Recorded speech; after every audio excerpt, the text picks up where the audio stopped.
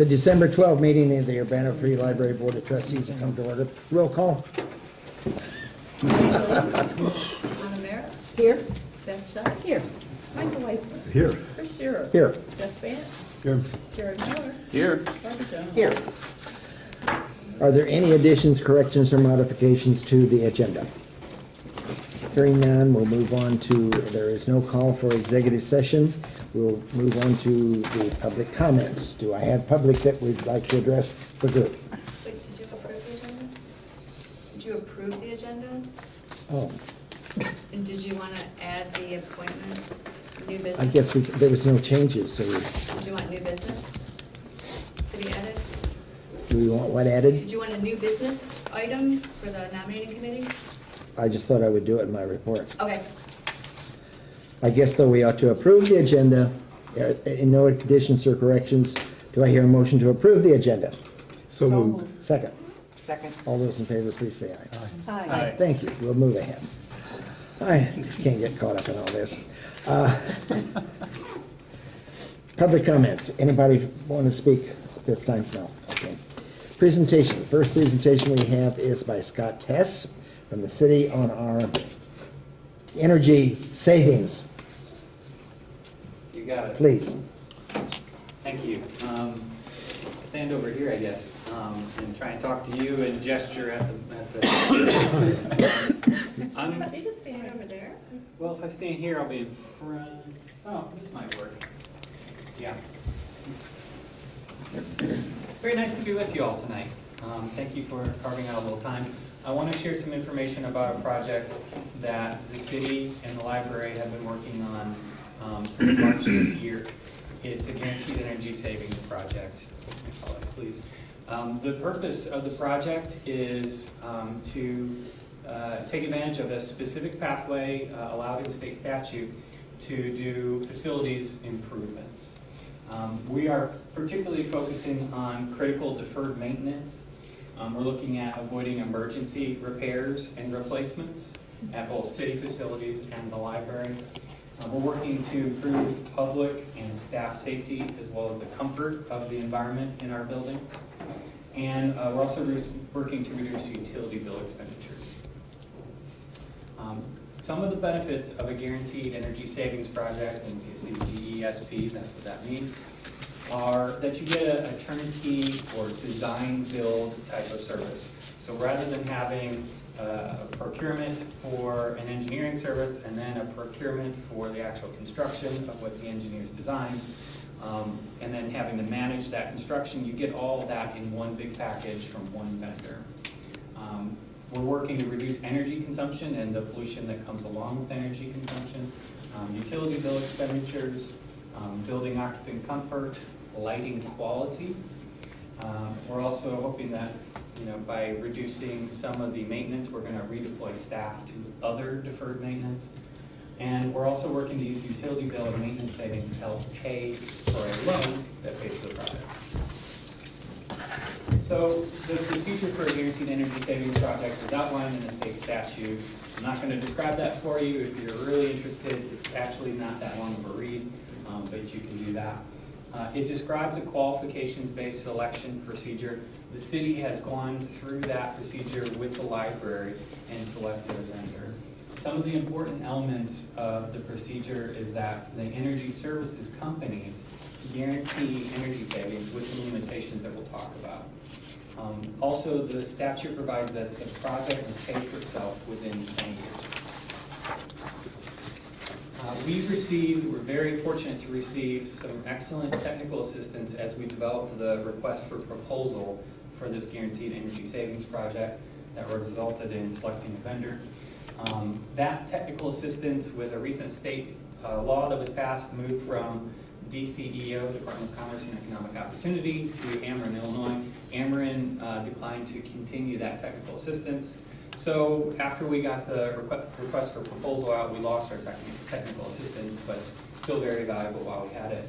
The statute also provides that an engineer or an architect must review the contract, review all the documents regarding the Guaranteed Energy Savings Project.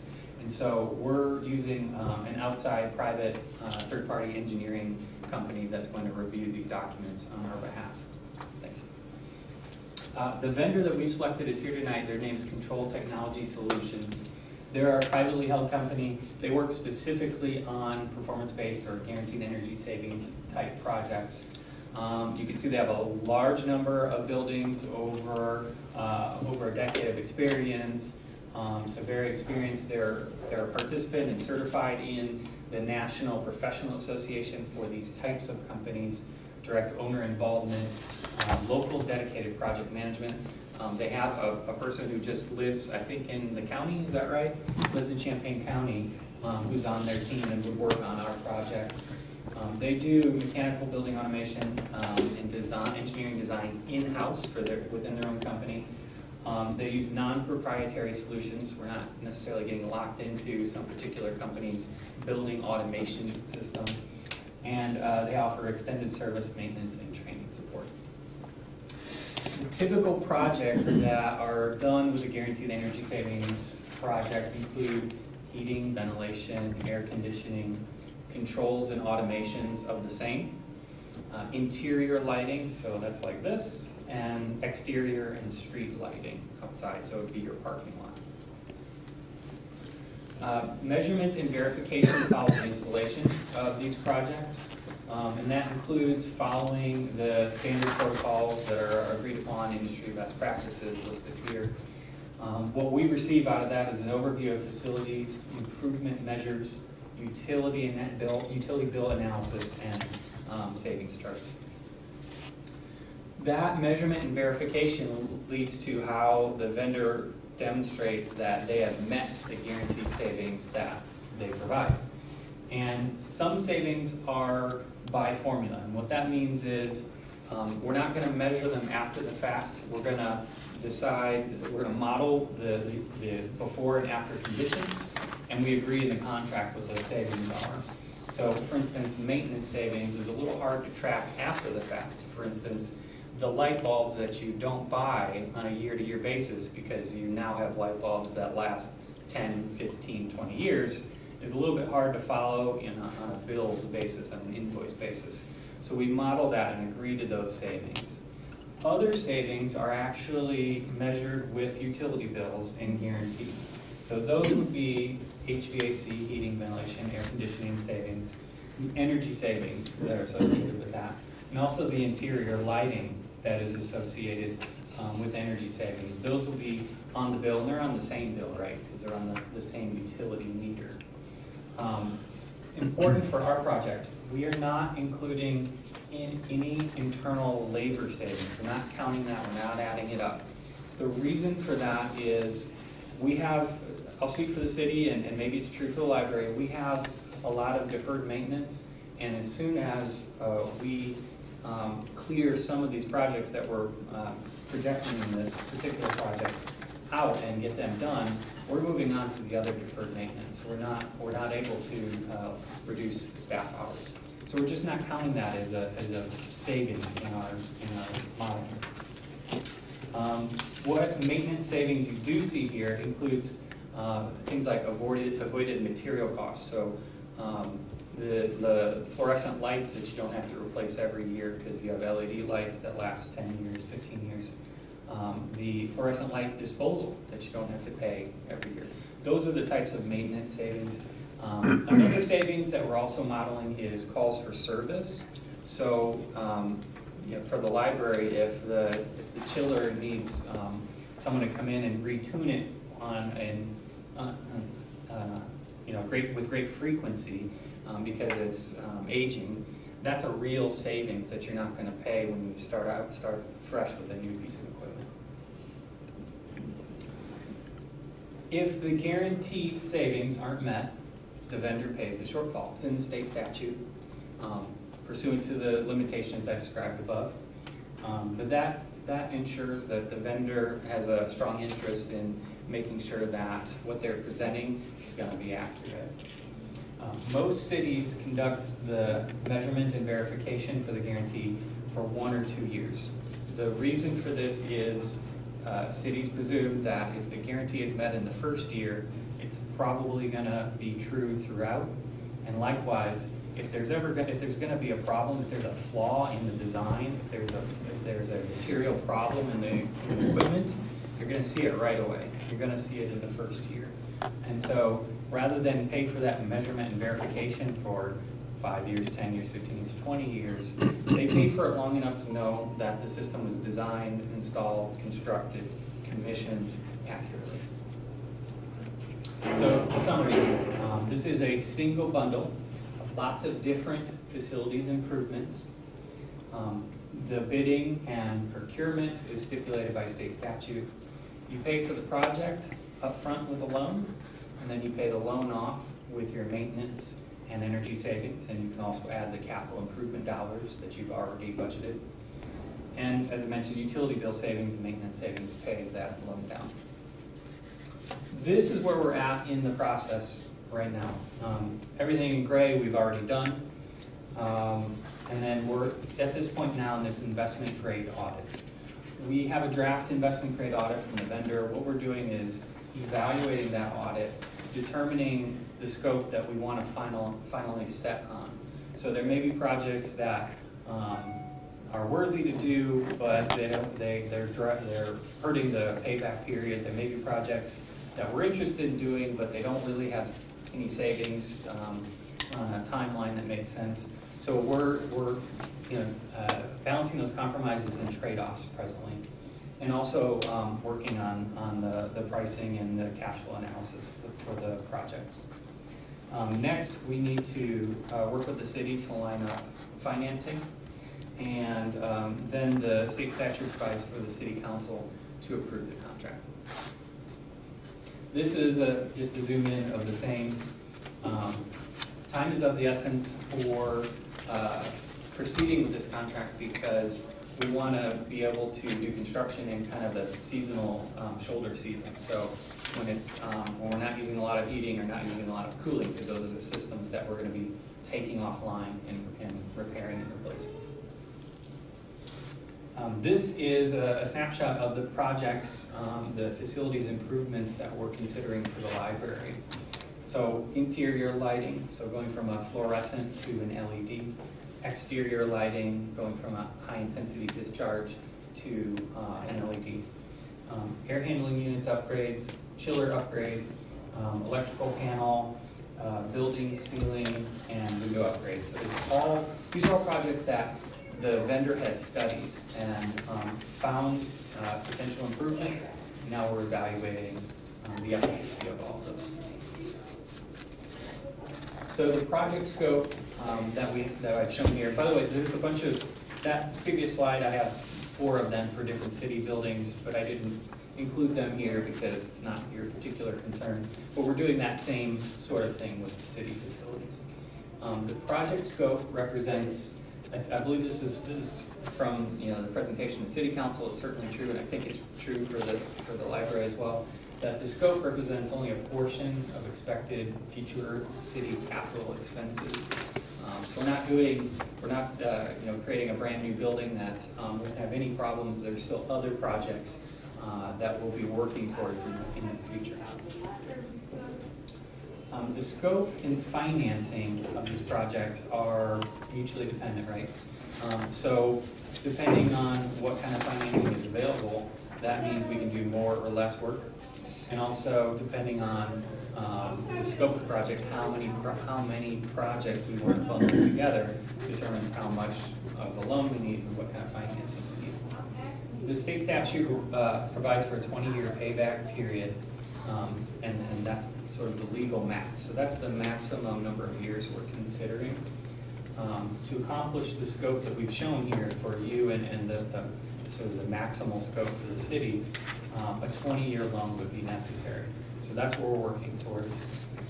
A shorter loan period would mean that we'd have to reduce the scope, that is, reduce the number of projects in the bundle. Tonight, there's no particular action you need to take. We're just here, myself and library staff are just here to answer any questions you have and move the library a little bit closer towards approving this final scope that we decide. And with that, I'll take any questions you have. I want to make sure I understand that you're creating a model in the first 1 to 2 years of how much energy savings you expect to see in the future. Okay, so what I don't understand is, don't mechanical things deteriorate after 1 to 2 years? I mean, how do you figure out that the longer down the road, the more expensive it might be? All the projects are actually modeled in terms of energy savings and financials on 20 years. Oh, The 1 to 2 years is what we're going to measure Oh, I for see. the energy guarantee. Okay, got it. Thank you. Sure. Okay, this is the city council has to approve this. Do we have to approve our portion of it? I think even if you didn't have to, that's probably... Well, but I mean, we're going in with and they're, I mean, I don't know how it's all gonna work, but I assume that we still have to say, yes, go with our portion of it. Absolutely, and we'll be Yeah. back to have a deeper dive on this conversation after we just determine a final scope and determine financing and so forth. So you will hear about this again before any final decision. Okay, what makes a difference between a 10-year and a 20-year? Payback. It determines, so if you have to pay back a loan within 10 years. Is that dependent upon what you can get for a loan? Oh, sure. Yeah, it just depends on what's going to be available to Okay. the city in the marketplace. Can I speak to that also? Kurt Borman at the city, one of the 3 city attorneys, wrote a memo for Anka and me, about financing options for these purposes for the library, because the library is not the city, and there are different statutory obligations for the library. So we just got this, we're reading it, and we will follow through with you on what you can get a mortgage, you can ask the city to raise the levy. There are things you can do, but they're not exactly the same as the city. So you're saying for our improvements, we would have a separate loan? That is one option. Okay, so that's a long time span for paying back the loan and for getting everything done. I'm assuming the RFP, you did have a certain scope for it, and so there's going to be lots of technical changes between, for what you've proposed right now, and then by the time we get to put things in, and that's a good example. All right, LED lighting, all of a sudden we're learning, they might be interfering with wireless more than we thought. Yeah. So maybe that scope gets changed a little bit. If they're trying to get much better reports on what type of LEDs, what type of Wi-Fi, and all the frequencies, and where the EMI interference is. So what's the flexibility to change things in mid-course? Describe by what you mean by mid-course. So mid-course in this procurement Yeah, process? You're going to put something in the scope for what projects the library would do. Mhm. So you're going to put a budget figure to that. Sure. And then we're going to agree on saying, oh, this looks good. And then just because it is such a long time period, maybe there's a different technology used for whatever the capital improvement that was going to be made.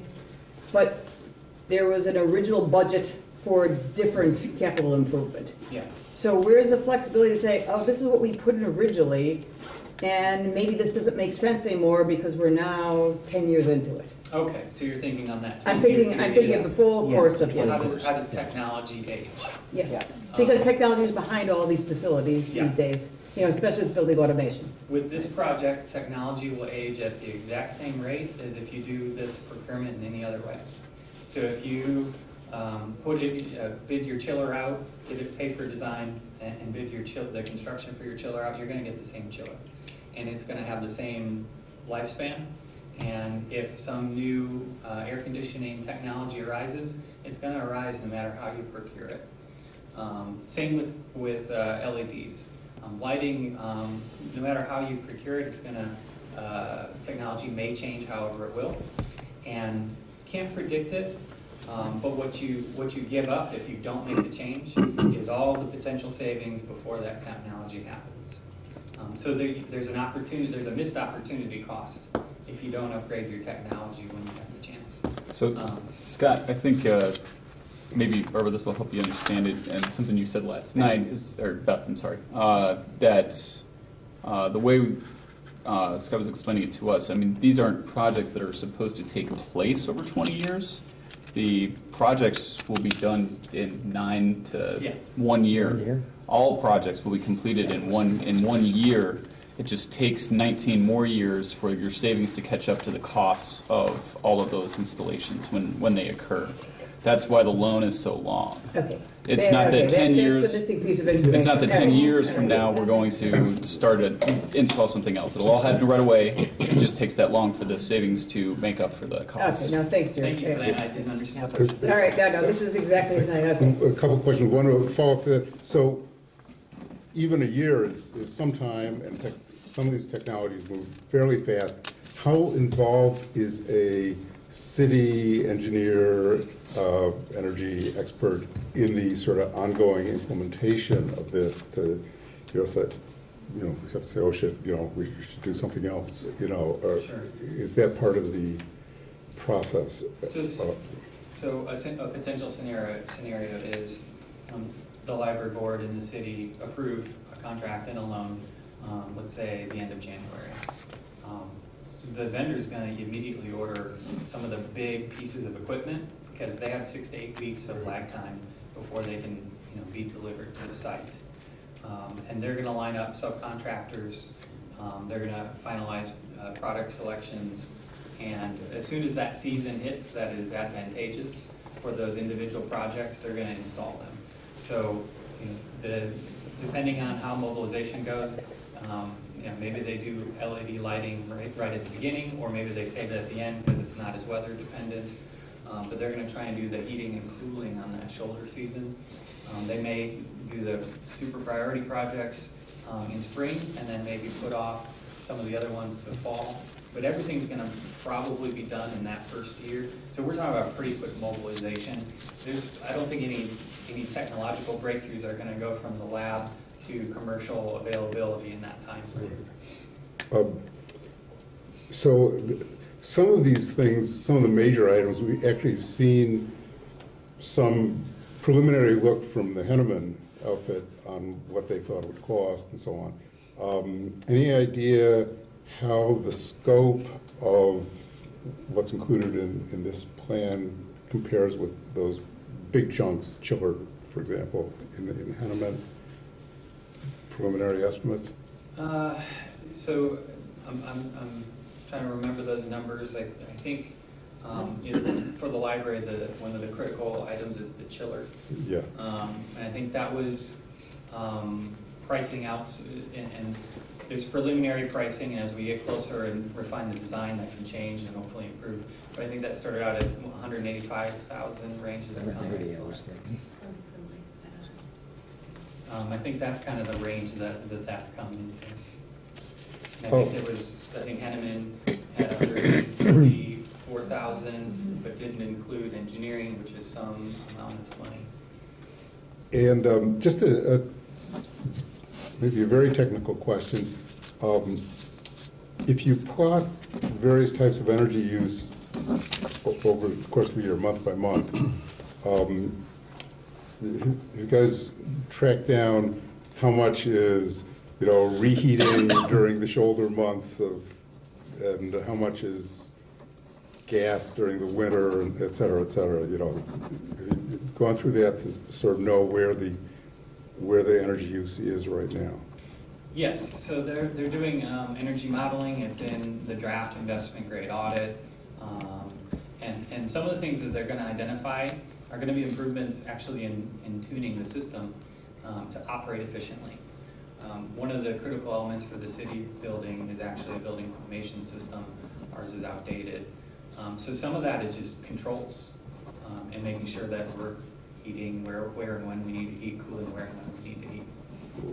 Right. I was just thinking, in terms of deciding where the biggest savings are, it makes sense to start off knowing, how much goes directly to heating, how much goes directly to cooling, how much goes to this very unfortunate bad design where we reheat because the system doesn't use the waste heat as we're dehumidifying. Yeah.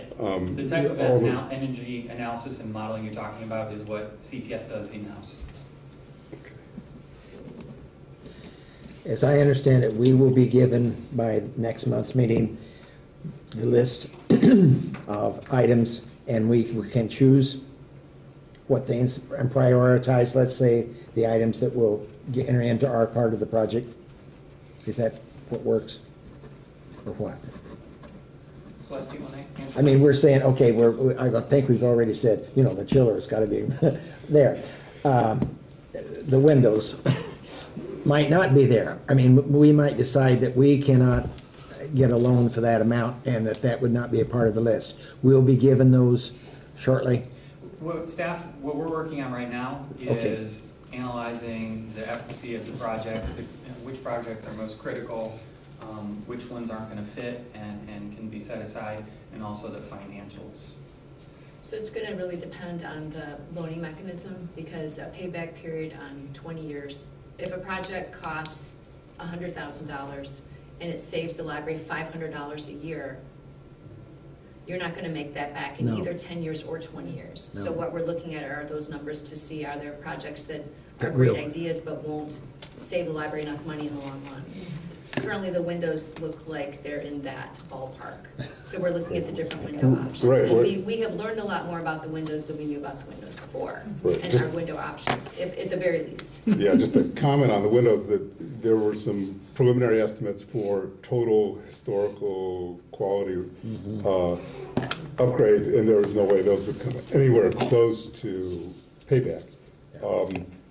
But there's another category of options, which is acrylic inserts that get almost the same R value and look like they'd be right in the ballpark for payback, both in terms of energy use and comfort. So What we've been able, or what the vendor's been able to model so far, shows a very small annual payback for a Windows improvement, on the order of hundreds of dollars a year. So there's not a lot. that's interesting contrast with what government websites say in terms of energy savings from improved windows, particularly if the windows are really not only poor insulators but leaky. The leakiness is something that we may be able to address at a much lower cost. So if we go to the outside of the windows and redo the ceiling, the caulking and so forth, that may be some of the leakage, and that's very cost effective. Okay. Does all this assume that we're keeping the same business hours? Yes. Same business hours, occupancy.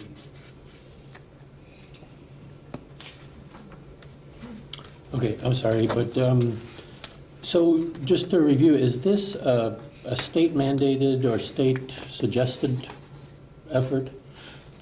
I mean, where does it come from? And is it just related to energy? Why is there, I mean, when you said deferred maintenance, I'm thinking, I know what the university's got in deferred maintenance, but you're not talking about all deferred maintenance, you're talking about energy. How do those two relate? So there's a very specific state statute that governs this process. It's fairly short. Why the state chose to describe this particular procurement, I don't know.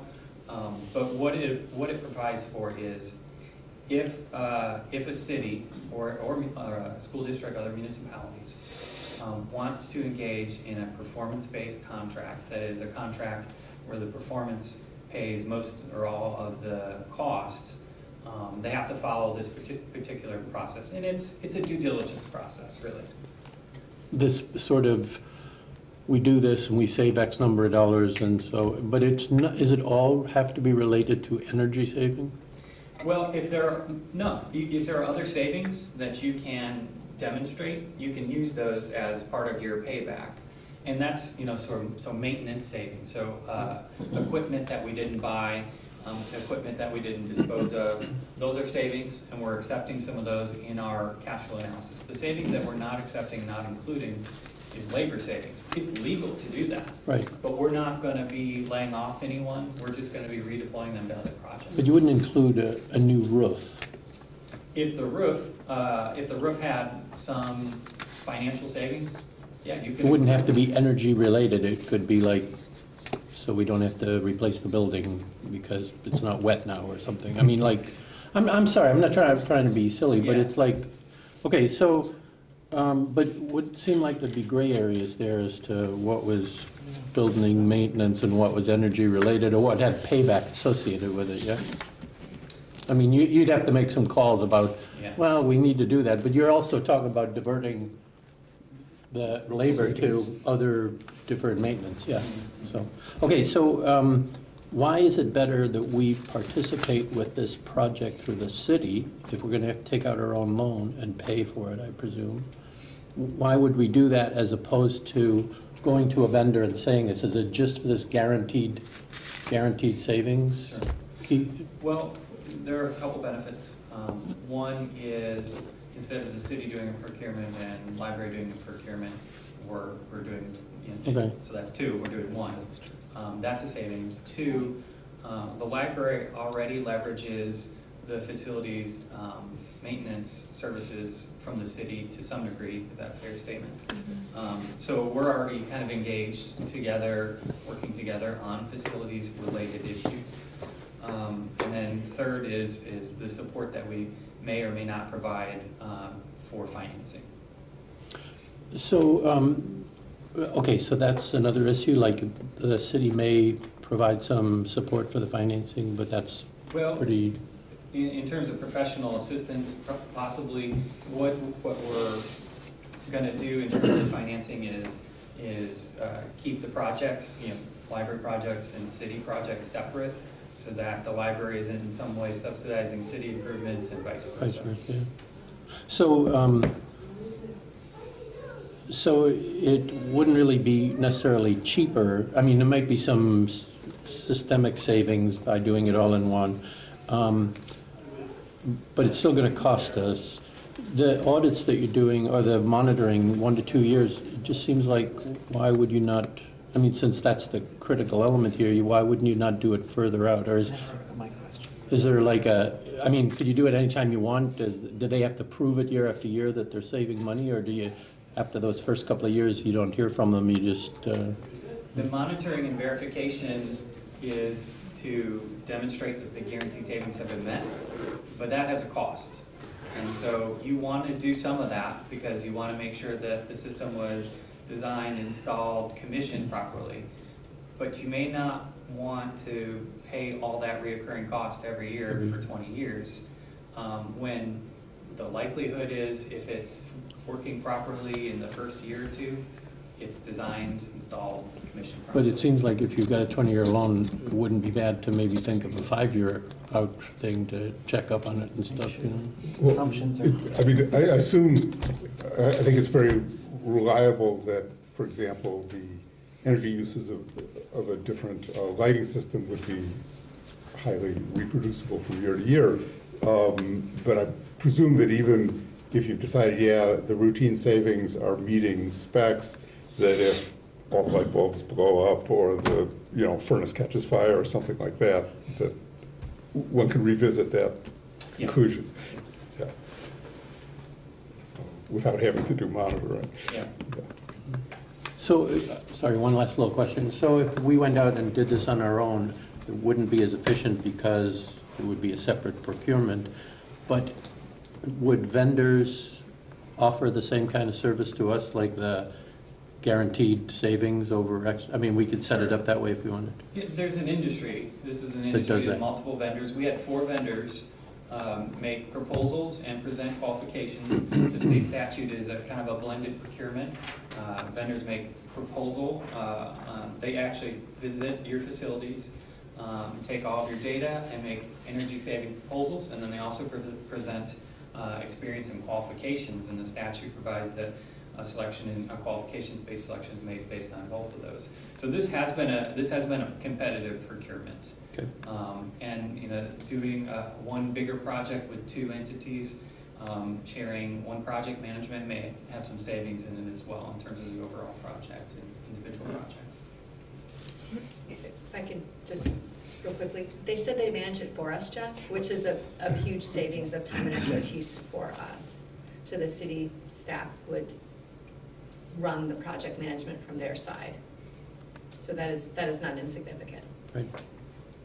Yeah, that was my question, is what was the staff saving?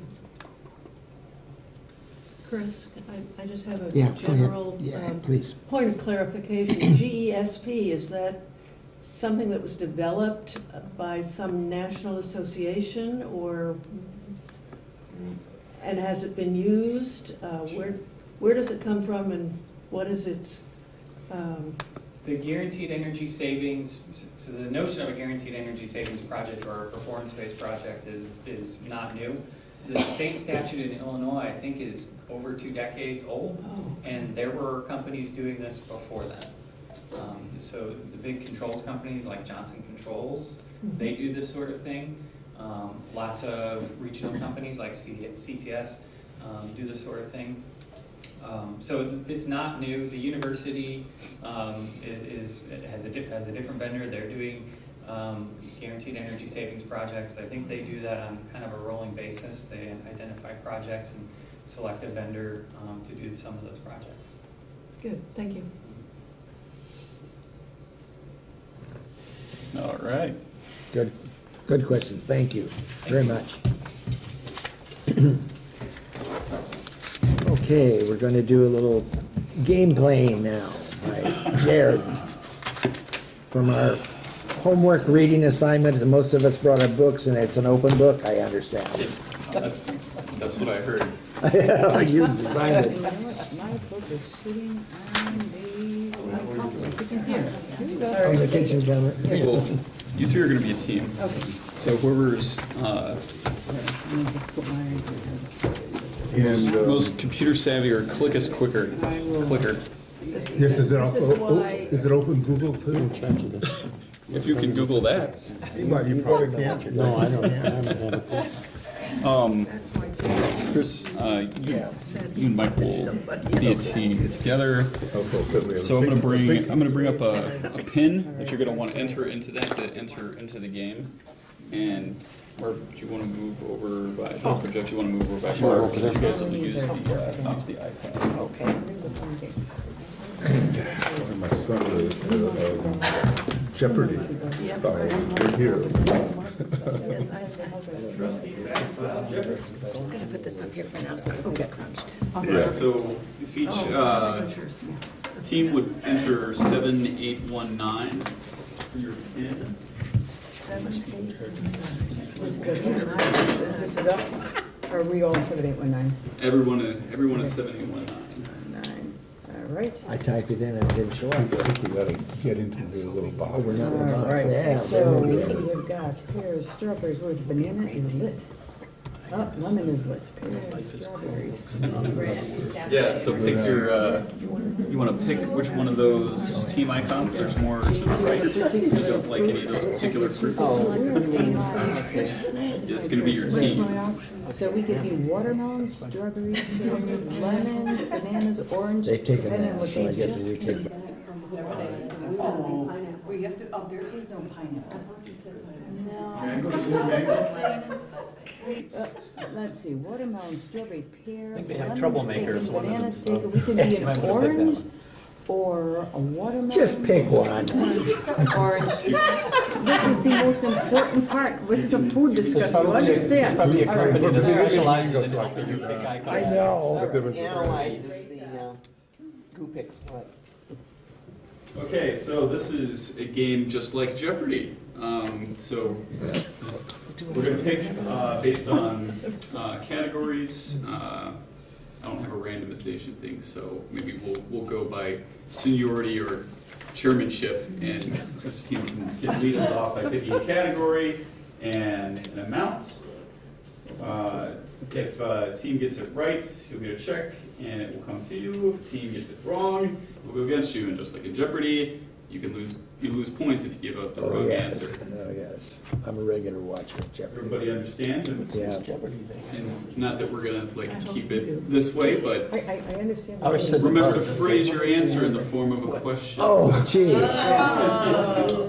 Please, just. Or is it buzz? Do we push buzz? Or is that- I don't know what they So, on each one here, I haven't actually seen, yeah, so there's your buzzer. So if you think you Oh, I see, if you know the the answer. answer once the question has been read, Oh. hit the buzzer. And it should either tell me or somebody who Too picked late it, at night. and you'll And have this is the not, opportunity. these are not touch screens, I can't. Those are not touch screens, I don't Do believe. you have the mouse, right? So hover your mouse over. Be ready. Mike, do you have a mouse? Do you have a touch screen? Oh, So you have the advantage. oh, I'm Oh, yeah, it's I'm just, Which are in the it's sometimes quicker to search on a file than to search. So there were areas prepared. there. We gotta know the Well played, answer. sir, well played. There are questions, Okay. various amounts Give it a try. for each of these areas that we would. When Just Scott Fitzgerald, when the questions 1928. themselves pop up on, No. they'll be bigger.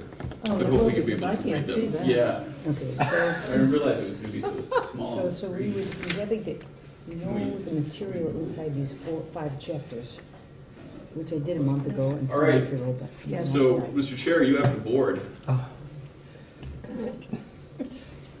Board organization of 100. All right, right down the middle. I'm just It's going to playing take all shy. night if we don't, okay. These define the structure and function of the board and its operational procedures. Let's see the procedures. All right, Team Orange. What are the bylaws? Oh. Sections. Sorry. thank you. What are That's what I was thinking about, yeah. bylaws. Yeah. All right. Get a check? Oh, shoot. I wasn't supposed to do that. Okay, sorry. You have the board, though. We'll add one more onto teamwork. Yes. 100 onto teamwork. Yeah. Select one. Select one. You pick a category and dollar amounts.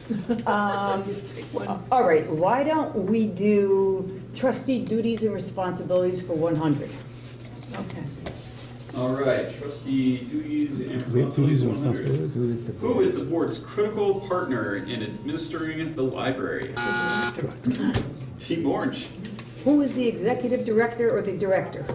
Who is, that is correct. Who is the library director? Team Orange, the board is yours. Indeed, we passed around those, that was the, All right, good job, team. All right, here, let's. You're still on How it. about saying legal responsibilities for 100? Legal responsibilities for 100. All right. Question is, the library board trustees acting in a fiduciary role as a member of a public body are often referred to as this. no clue, the others were easy, but this. This is close, but acting and. 10 seconds. I'm not thinking the right one. I'm going to feel foolish when it comes out.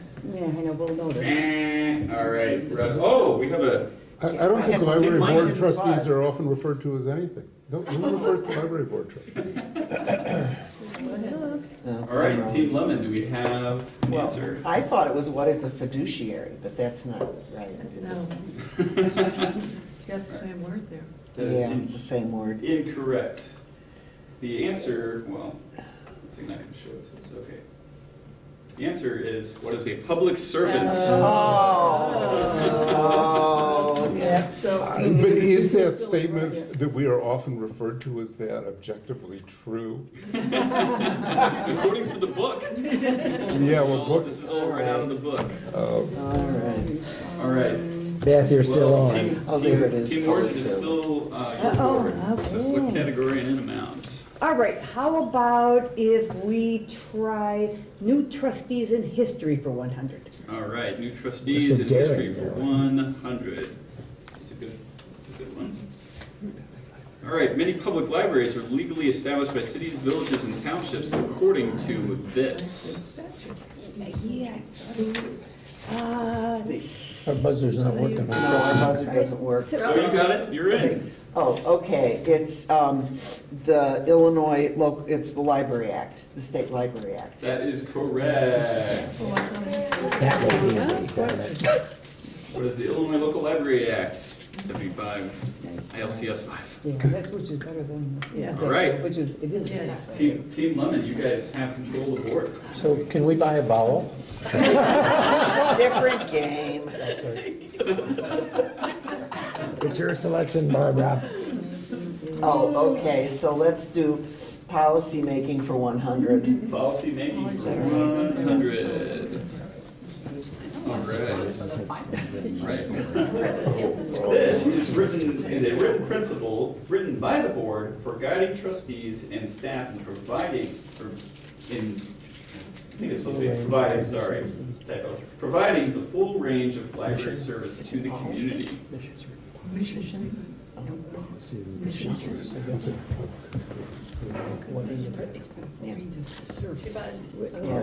Oh, Team Lemon. Yeah, what is the mission statement? See? Uh, That's you in- were right. Incorrect. The answer is, what is It's a policy. policy or So was in there, policies? so, yeah, it was, that's trying to say. I was gonna say that, but it We're makes gonna- sense.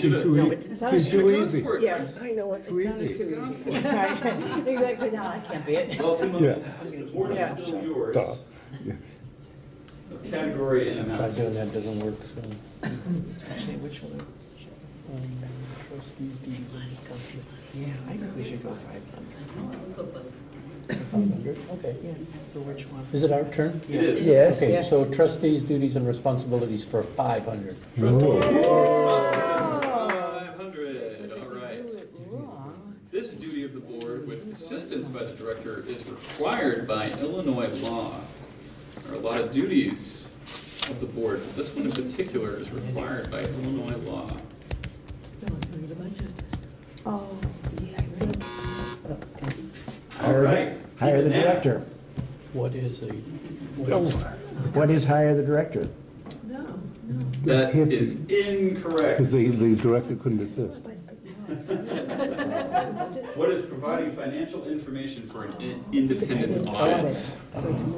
The audit is required by Illinois law. Audit rather. Yeah, budget, yeah, but we're close, but we'll do it, yeah. Okay. Team Limited is still your board. Okay, we'll go for board organization at 500. Board organization is big money. All right. Treasurer. Treasurer is bonded or insured in not less than this amount for all libraries except for those municipalities. Beth, Team Okay. Orange. What is 50%? Correct. she didn't know. But it's 50% of the total funds received by the library in the last fiscal year, but 50% was what we were really looking for. Yes. Yeah, okay. 50% of something, anyway. 50% of the answers tonight. It's your pick. All right. Okay, No let's, Vanna White. Team Orange, it is your board. let's try new trustees in history for 200. Trustees in history for 200. All right. These types of libraries with independently defined boundaries are the alternative to the municipal library. We did this 2 weeks ago. They have a different name. I knew this before.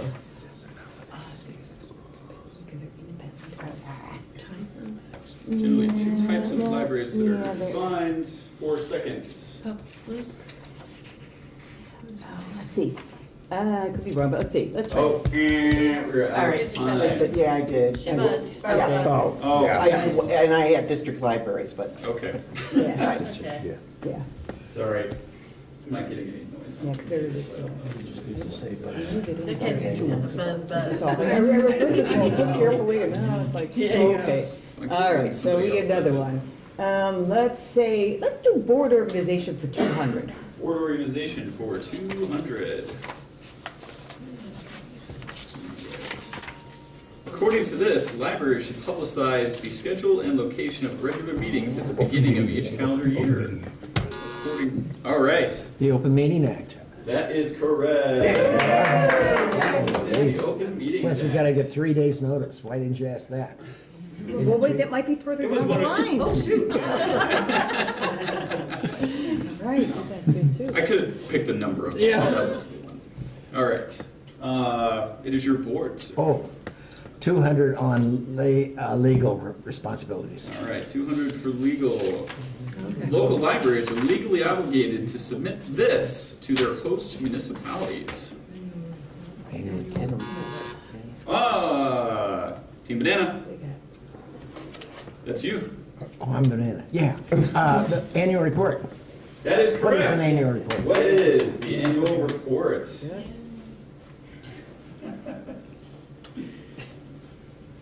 Two All right, hundred Team 200 on Banana. policy making. Crawling back. 200 for policymaking. All right.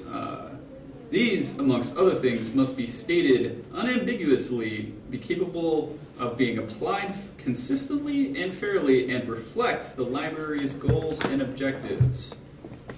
Biz, We've covered this once biz, before. biz, it's not buzzing. She's, Biz, Beth is biz. buzzing. All Buzz. right. Yeah, the buzz. Yeah, Keep yeah, looking the at it, buzzing even part. though it's not happening. Yes, Oh, oh buzz. well. That's the way up there. Team Orange. Okay, let's see, what are the standards for policies? That, well, I'll give you that one. The, oh no. Oh, no. You're doing so well, this is such a great way to do this. I really appreciate this. Okay, well, I guess our computers. Let's continue this another It's about time. to update, so, yeah. But this is All right. Thank you for playing. a good idea. Very good, very good. Well done.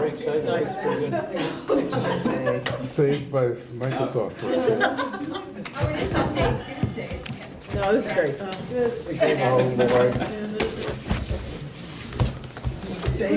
Saved by modern technology. Yes. Well, I didn't have a program. It's a website that offers it. No, it's really, so who's, okay, play back Phil.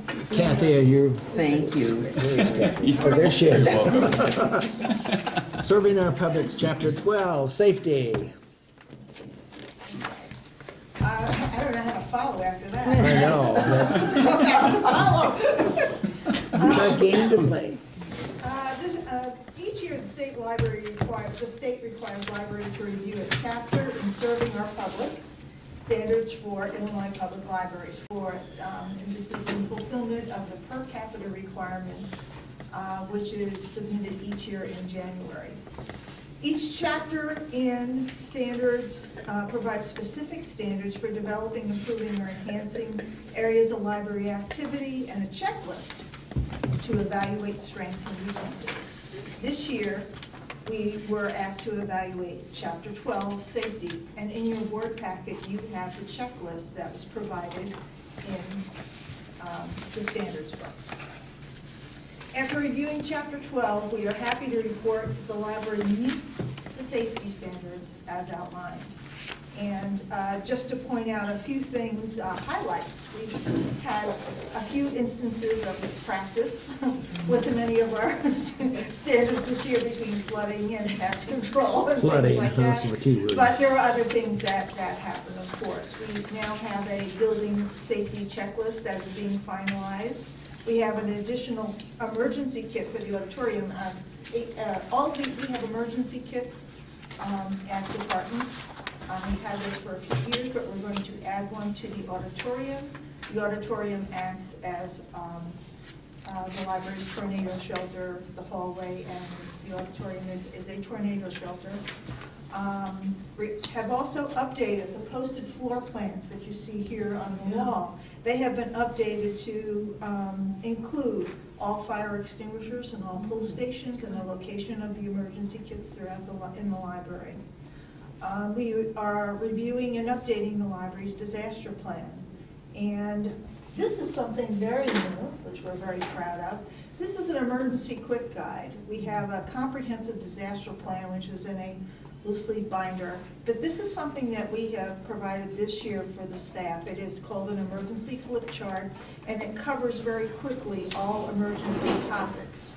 This is what has been hanging in departments since, I want to say February, March, somewhere around that area, but we're updating it.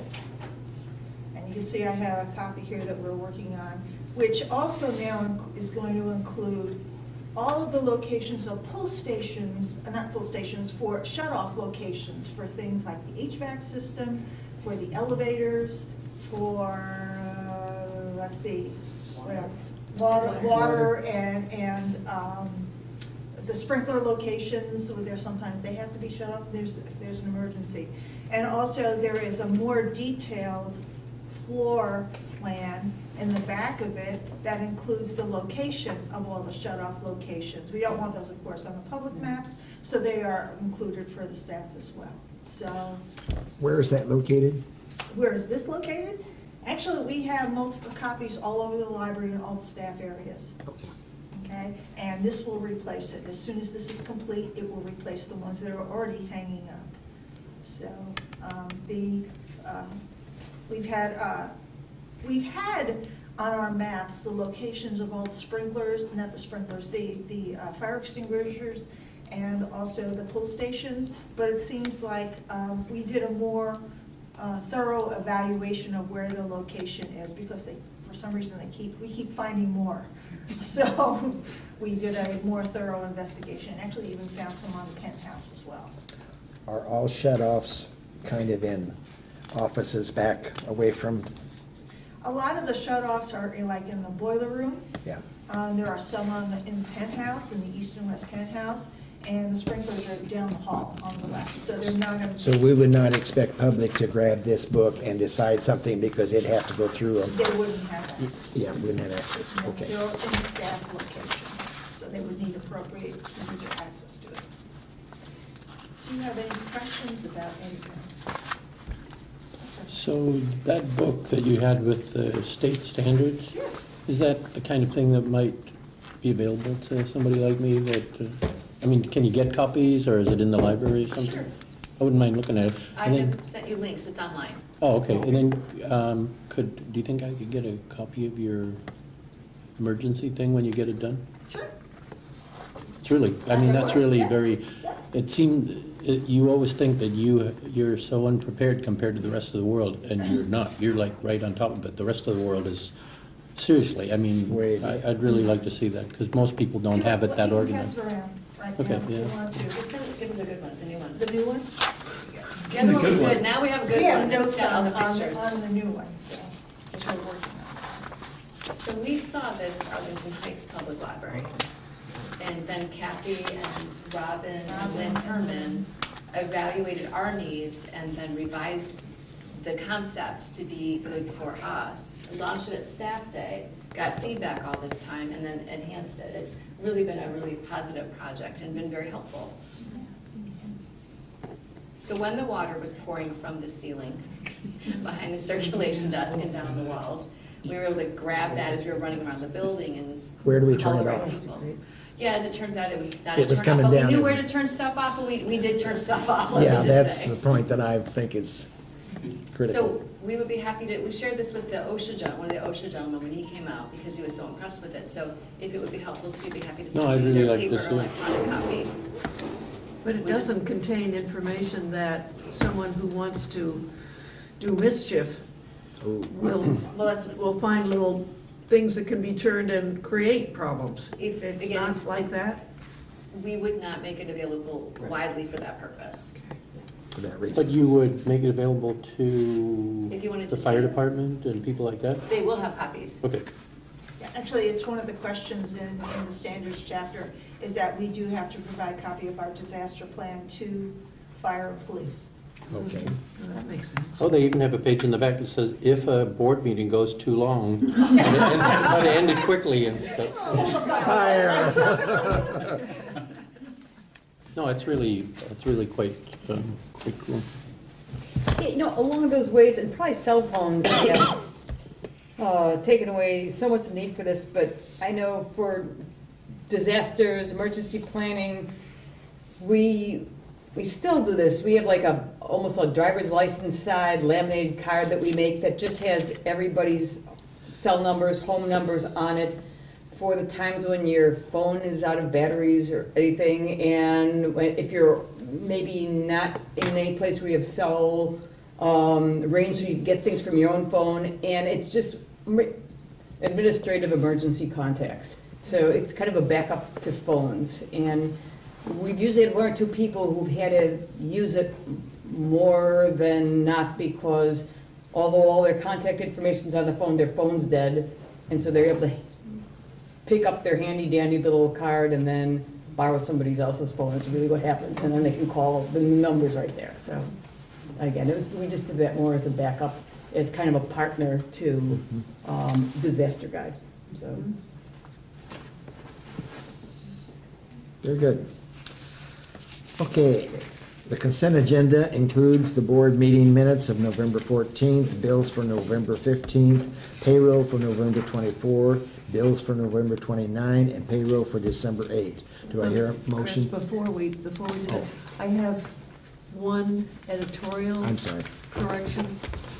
I mean, No, go ahead. it's so minor, but on page 3, paragraph 3, the second line, Beth Scheid asked for further explanation about a tip in the director's report that said, some issues are better addressed by budgeting than, not that.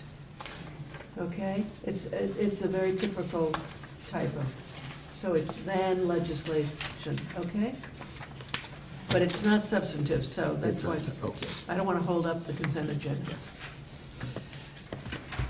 Move approval of the consent agenda. Second. Second. All those in favor, please say aye. Aye. Opposed, same sign. Okay, for action items, as you all know, we have a resignation from the board. Mark is failing in health. I hate to say it, but I think I've told some of you that I have visited with Mark.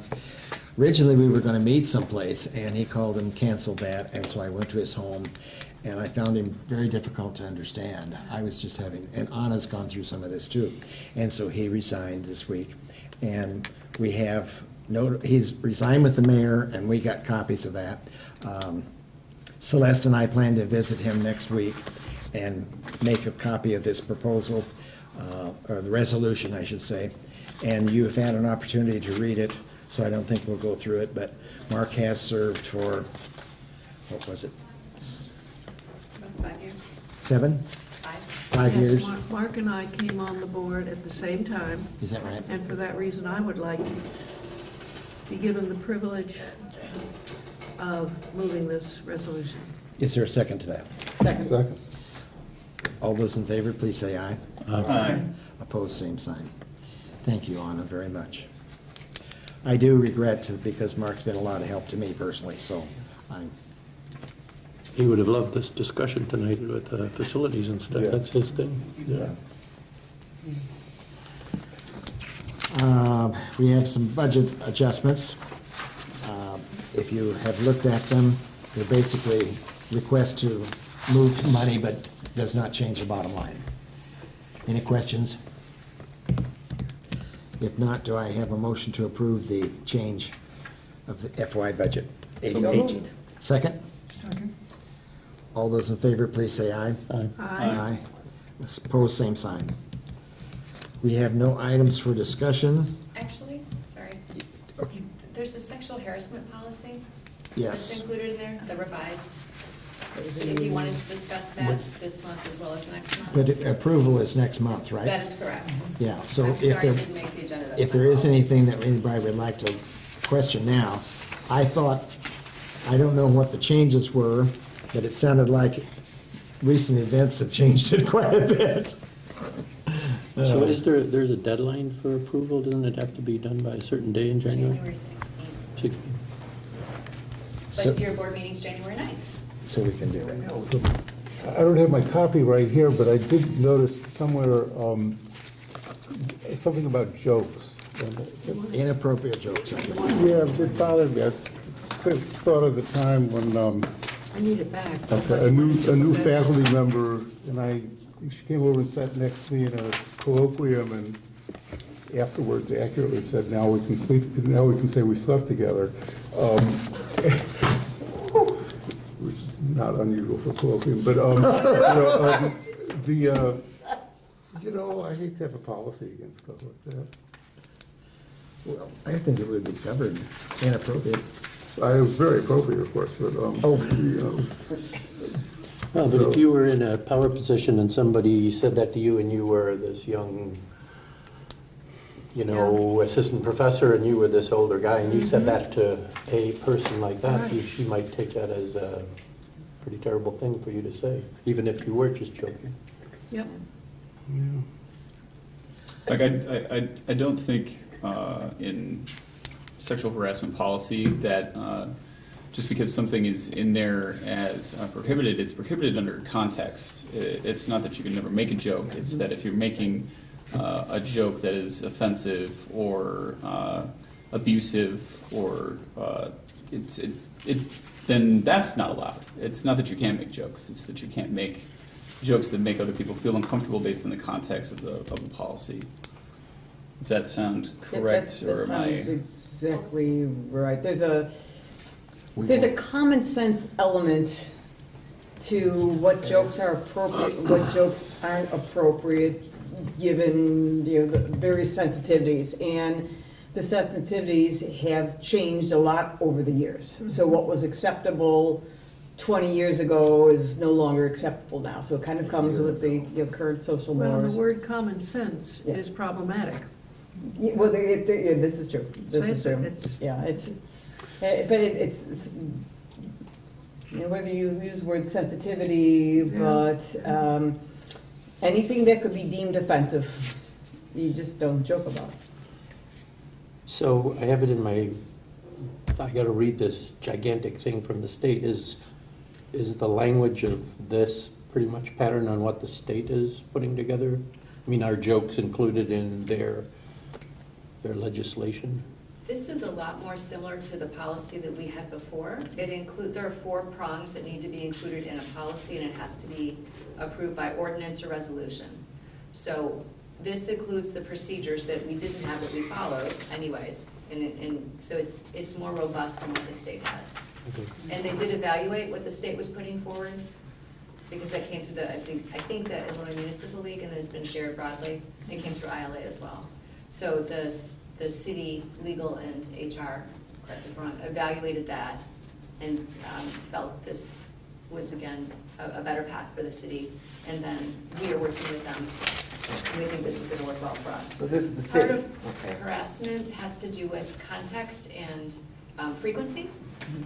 So if a person were to make a joke to the person, and person A made a joke to person B said, that's not welcome, and then you didn't make a joke again along that way, that's one thing, versus you say it's not welcome, and then the person A keeps making those kinds of jokes. Yeah. So That sounds great. I would like to somehow see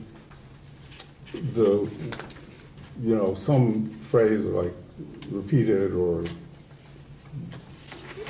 The frequency address. well, or just somehow that some message was sent that it was unwelcome, and then there should be a response, not necessarily that you should automatically know who's going to like which joke. I don't recall, but does it have references to context in our policy?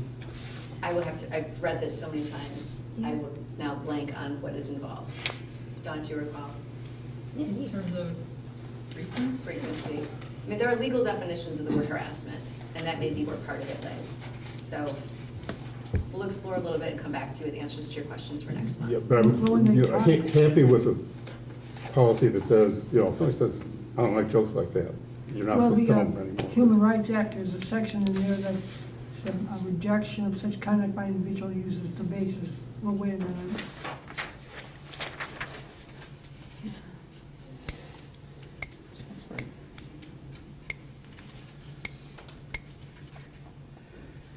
Are you unhappy with that it's not there? Is that what you're saying? Just that there's not, it just says, well, if it's unwelcome, but not anything about message, having received a message that it's unwelcome. Well, I think maybe this might play into it. Unable to substantiate is not deemed to be a false report. So that might be one in which you'd have a difficulty substantiating the fact that it was a repeat or anything like that. But it is not considered to be a false report. I think that's significant.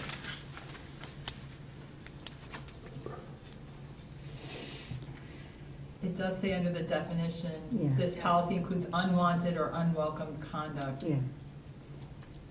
Yeah, so I've been looking at the verbal conduct definition. That's pretty comprehensive for everything we've been talking about. If you read the text of the verbal conduct, and even within it, it's examples of such conduct include but are not limited to. But And then not there's a limited pretty to. comprehensive definition for physical and verbal and written and nonverbal.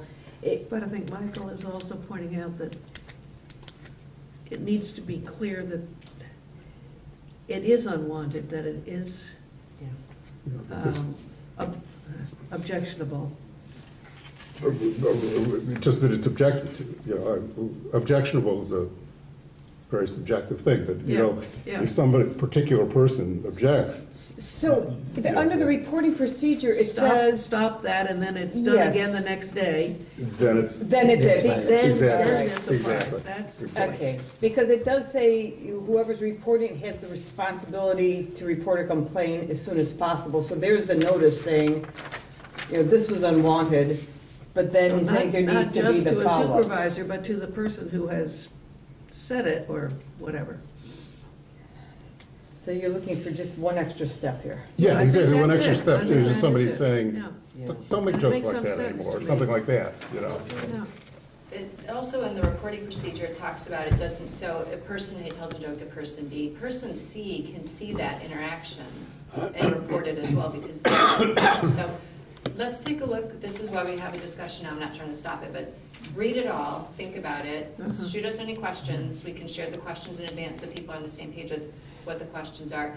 Again, this is very, the law around harassment, we're stepping a little bit above what the law is because we want people to feel really comfortable. And we're wanting to be very clear so that if people are wondering, is this okay or not, they've got something to look at, either from the, is it okay if I do this thing versus this happened to me, I don't feel comfortable, am I protected? Is there anything in here about gender? It's for males, females? It's about protected classes. Yeah, okay. But, what I'm saying is, I think it should be for everybody. Yes. Yes. Yes. Absolutely. And I have At the it. beginning of all policy, it says all persons have a right. Yes. Yeah. Yes. But protected classes Yes. are also called out because the respectful work environment is not only about sexual harassment. No. Yes. That's- That is an important element Yeah. of it, but it's not the only Right, piece. okay. Yeah. Yeah. Just checking, because, Okay, that will be voted on the next meeting. So if you've got other questions, record them have them ready to bring forward. Other discussion items? Seeing none, we go to the library friends. Anna? No, not until February, March, something, yeah. The foundation.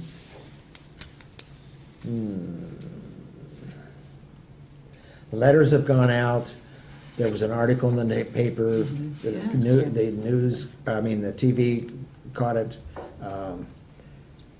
I've already heard one objection to the fact that it looks like you're raising money for the front porch, but I think that it was necessary to say what we need. I could guess people don't like the front porch or something, I don't know. That's always been a part of the building and everybody's argued for it. Anything else do you think have from the foundation? We have actually had some donations, some large donations with people's distributions that some people are in a position to have to spend out at a particular end of the year time. So one person donated $6,000 and one person just donated a gift of stock, which is valued at $10,000. Okay. So, and that particular one is for landscaping for the corner lot. So that's exciting to have people interested in different parts of what the foundation is supporting the library board in, and the librarian. Cool. Heartland, anything new? Yeah, we have to have an emergency meeting because we don't usually meet till late in the month, so we have to have an emergency meeting to approve this policy about harassment and stuff for the state. So I've got this, but this is what it's all about. It's like where it pumps into freedom of the press and academic freedom and sitting around making jokes and stuff. It's like going to be a dodgy area, and I don't know that you can put it all in print and not have problems with it. So. But anyway, Rachel's on there, been appointed to one of their committees for membership, or Search committee. search committee. Yes. I think. We're starting to hire people, so the personnel committee's gearing up to approve like positions that have been vacant since the budget shortfall and whatnot. So, other than that, and there's this one issue, and I was going to ask you about it. The state, through a decision of the Secretary of State's office, says that the board, the IHLS board, has to approve all hires, every hire. So they've had to rejigger their hiring process so that they can't start somebody until we have a meeting and say, yes, they're hired.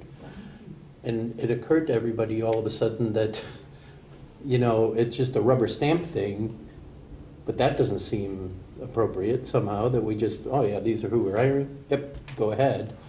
So it's starting to throw that into a bit of a spin. It's like, well, tell us about this person. Well, we shouldn't have to tell you about that person. The director hires that person. It's like a very odd kind of thing. And I was wondering if the state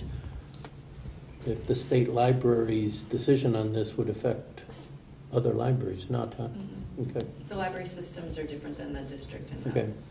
It's interesting, because that's how the university screwed up with Salado. You know, Yeah. he'd given up his tenured job and was listed to teach courses and was buying a house or something, and then said, Right. oh, the trustees don't approve it. Well, everything You know, was and all of a fine sudden, until well, they proposed hiring somebody for an IT job, and he was previously a sorter in the back room.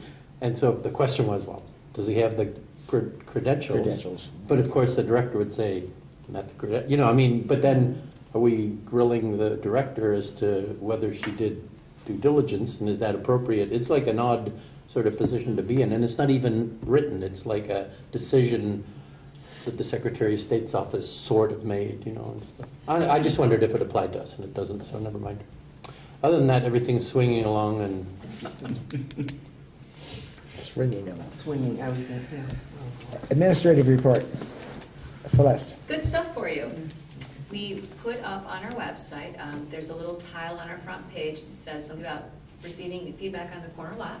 We've already had people submitting comments of things they'd like to see at the corner lot.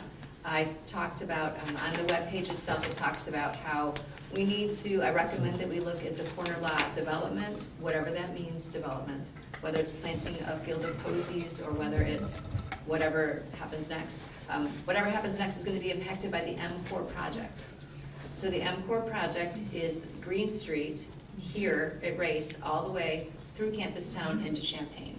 It's millions and millions of dollars, state money, federal money, city money, university money. It's an amazing project that's going to make that whole corridor a beautiful transfer back and forth.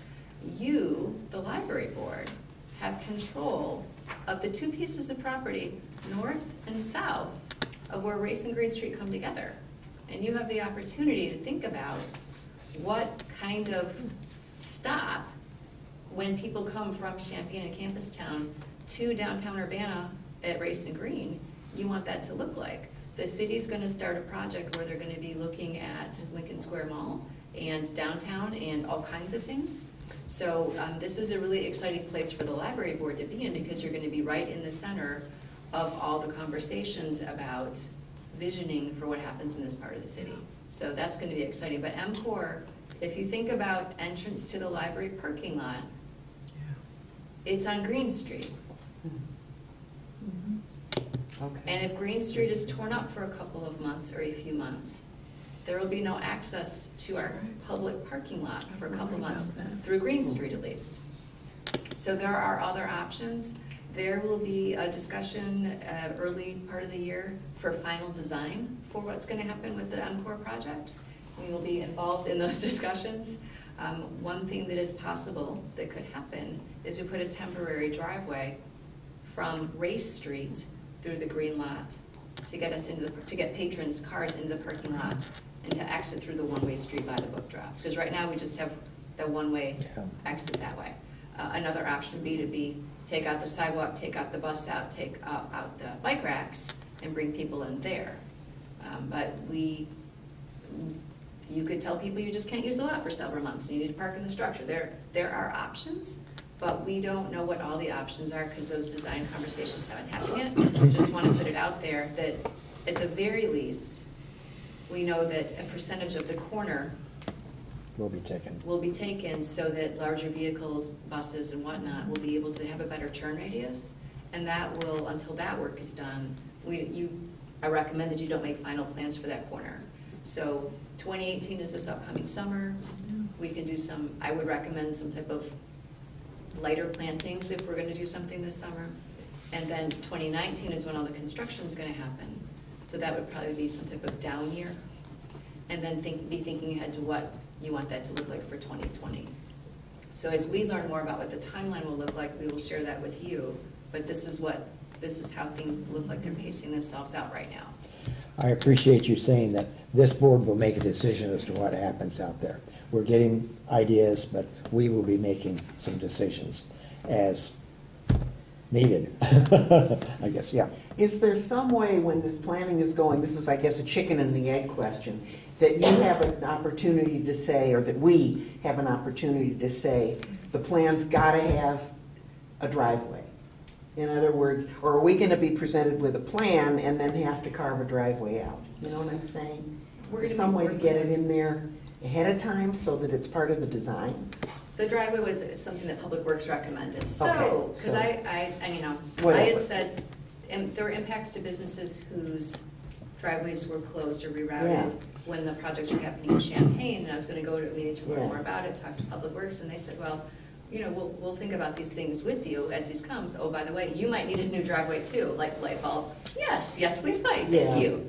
So the city So they- just looks out for the library in so many ways. They're Okay. fabulous. One of the things that has come up is somebody has offered some design, and we're not saying that that's not acceptable to offer, but we're not saying we accept either. Okay. Is that fair? Right now, I'm focused more on what the MCOR design is going to Yeah. look for.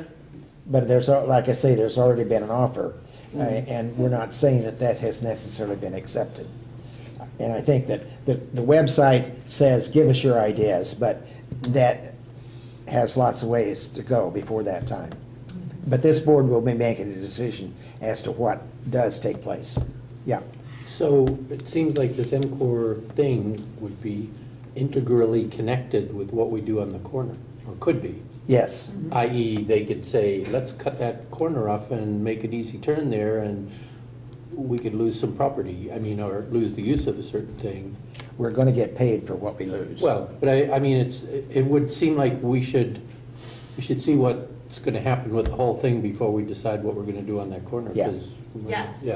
I think Well, and so. we're That's also what I'm talking about suggesting. several steps here. One is the actual process of doing the MCOR, which is going to impact how do people get to the Operations. library.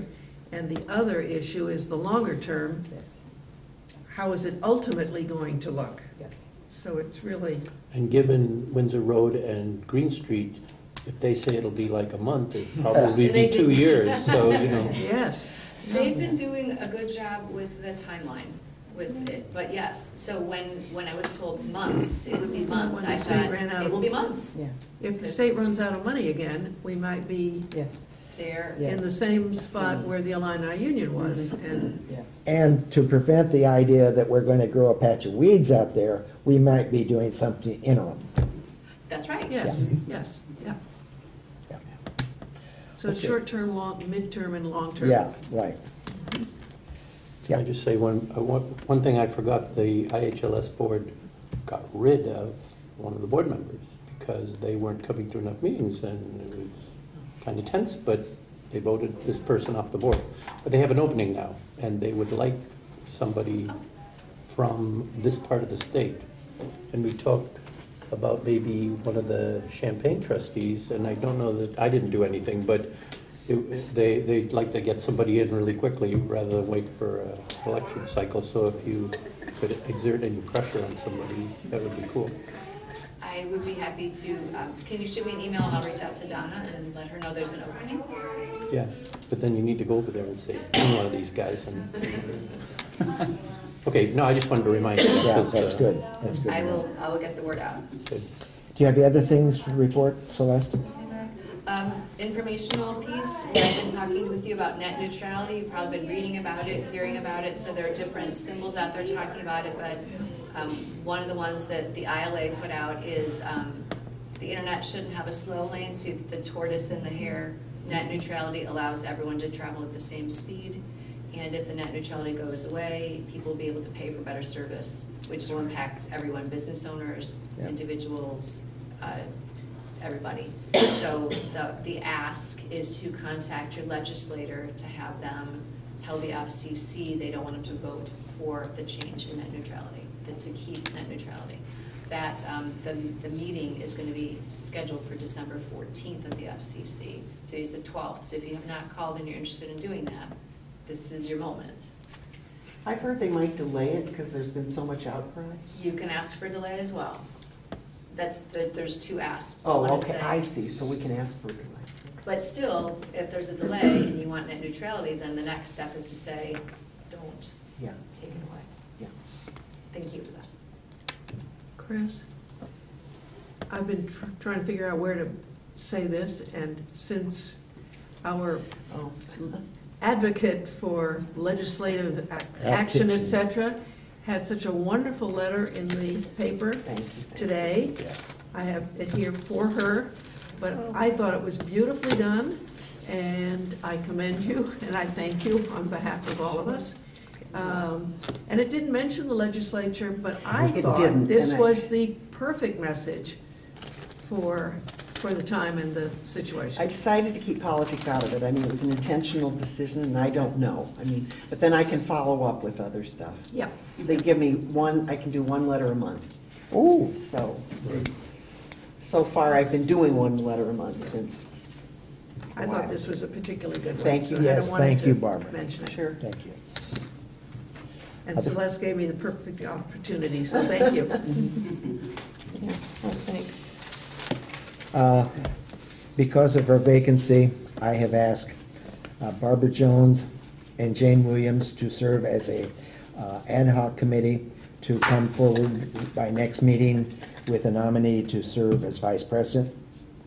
I would assume that would, and I'm just saying, I'm assuming that would be to fill out Mark's term, and that I would then appoint a nominating committee for the officers in March, April, to make the nominations, and that person might or might not be wanting to continue. So I'd like to ask Barb and Jane to serve on that committee to give us a name for next month's meeting.